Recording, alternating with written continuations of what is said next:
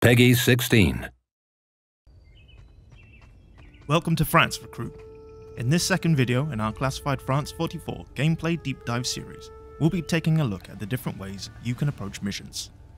Stealth, ambush, assault. Each approach has its own place in the Resistance arsenal, but it'll be up to you to decide when to stay quiet and when to go loud. Firstly, let's talk stealth. The Resistance is at its best when we get in, achieve our objectives, and get out without Jerry even realizing we were there. You'll need to take stealth missions slowly, hiding from enemy patrols and striking from the shadows with knife attacks when the opportunity arises. Be careful though, melee attacks leave your soldiers exposed and potentially out of cover at the end of their turn. If one of your units has eyes on an enemy, you'll be able to view the enemy unit's field of view on the battlefield.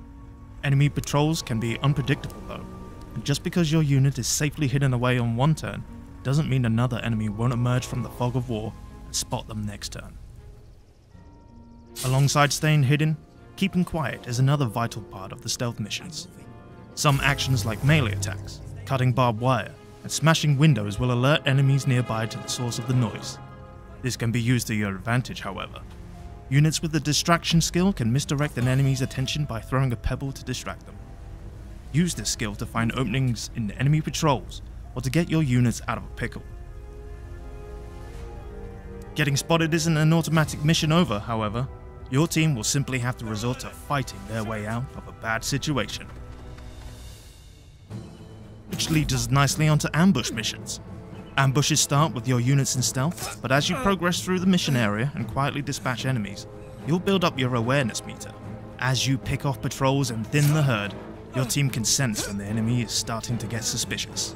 When the awareness meter is at its peak, your squad will signal that it's the perfect time to strike with the element of surprise. We have ambushed them! Attack!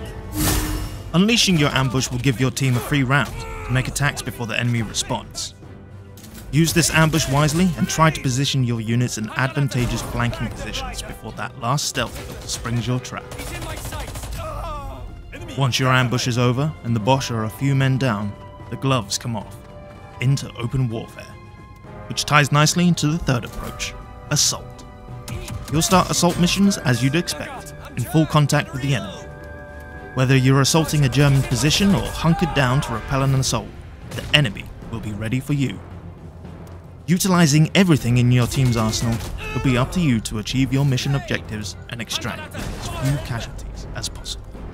Even if you do gain the upper hand over Fritz, try not to get cocky. Enemy reinforcements can arrive at any time and may sometimes appear in the most inconvenient places, putting your soldiers in danger of being flanked. Knowing when to go loud and when to stay quiet is the key of any successful guerrilla warfare campaign. The success of Operation Overlord relies on your resistance cell understanding this. We're relying on you, soldier. Vive la Resistance!